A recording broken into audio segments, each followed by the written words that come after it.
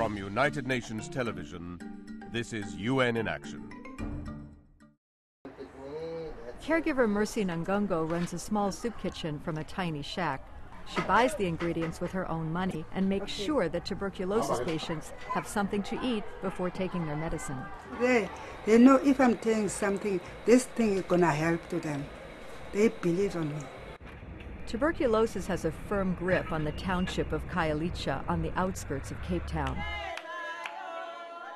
The clinic has seen an increase in the number of people with multi-drug-resistant tuberculosis, or MDR-TB. This young man has been diagnosed with MDR-TB.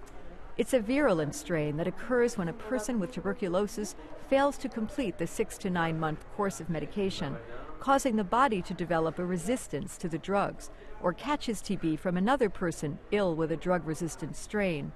The problem? It often takes more than 2 months here to diagnose MDR-TB. Dr. Sweetness Sawendu sees dozens of patients a day.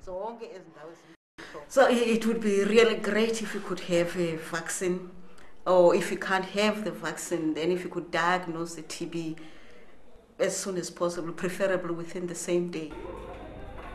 On the other side of town, scientists are pushing ahead with the genetic test to help doctors like Sawendu. The test cuts the days to diagnose MDR-TB from 70 to 2. Their work dovetails with research at the South African Tuberculosis Vaccine Initiative, the largest TB testing site in the world. Here, researchers believe they're edging closer to developing vaccines that could prevent TB, says clinical researcher Dr. Sizulu Moyo.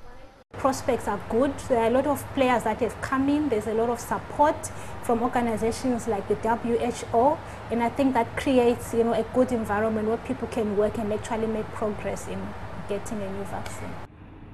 Marcos Espinal from the World Health Organization, or WHO, is Stop TB Executive Director. No one today need died of TB.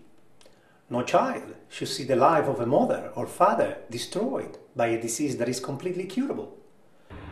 While researchers continue to work on vaccines, the key is to raise awareness about treating TB.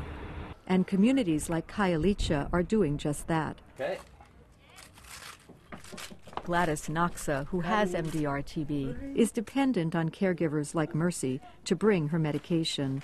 It's vital that she complete the 2-year course of pills and injections.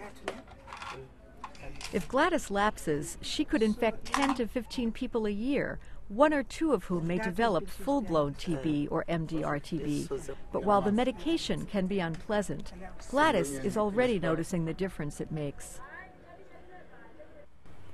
Before the treatment, I couldn't even walk. I was hopeless. Now, after the treatment, I can even go to the toilet. I can go to the shop. I can do little things. While researchers play a critical role, on the ground, Mercy and her helpers are doing what they know best, pulling together for their people. They support each other, remaining hopeful as they tackle the disease head-on.